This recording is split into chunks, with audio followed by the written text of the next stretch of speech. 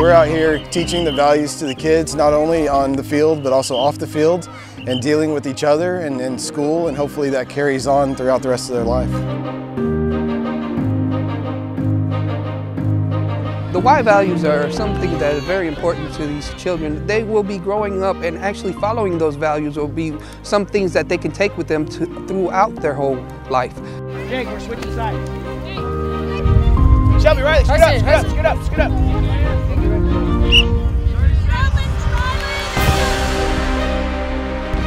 Shots on three. 1, 2, 3.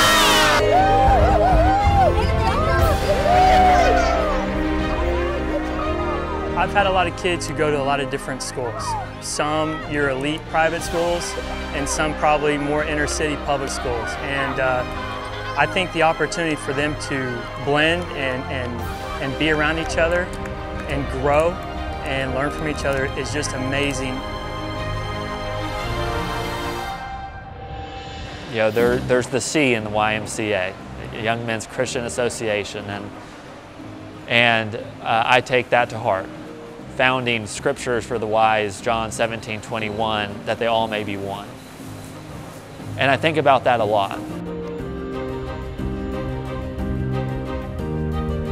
Really what I see as my responsibility is to be an encourager to them and to facilitate a process that allows them to have an organization that they can build on their wildest dreams. So really what I see myself as being a supporter, whether that's financially or as well as giving my time, and really being an advocate for the YMCA, telling about the great work that the organization has done, not only in my life, but I also hope that the young women that I have mentored and other people that I'll mentor, I'll be able to point to their lives and say, look how awesome this organization is and the impact that it's made in their lives.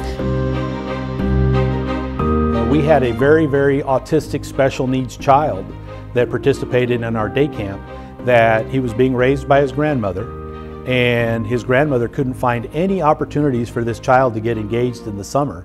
But the YMCA made special circumstances because they had the qualified staff to be able to handle a special needs child in the summer camp. We as board members got an opportunity to go and meet that child at the end of the summer day camp program, and it was amazing, even the confidence of this child. You walk through the Y during the daytime and see the babies in action and everything, it, kind of bring tears to my eyes to see them doing such a good job with the young people.